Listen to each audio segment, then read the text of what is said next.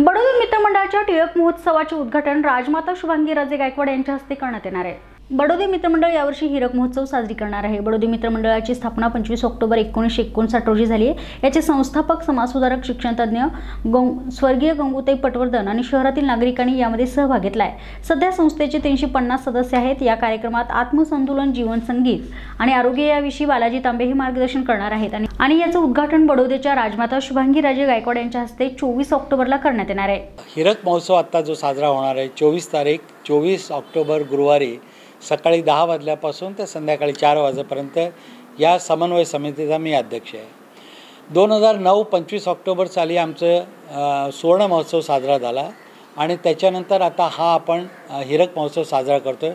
हा कार्यक्रम ह्याच्यासाठी जे प्रमुख पाहुणे म्हणून आहेत ह्याच्यासाठी आमच्या बडोद्याच्या लक्ष्मीविलास पॅलेसमधनं राजमाता शुभांगिनी गायकवाड साहेब ह्या समारंभाचे प्रमुख अतिथी म्हणून येणार आहे। हा कार्यक्रम 3 सत्रामध्ये आम्ही आयोजित केलेला आहे। सकाळी 10 वाजता त्याचं उद्घाटन समारंभ असेल।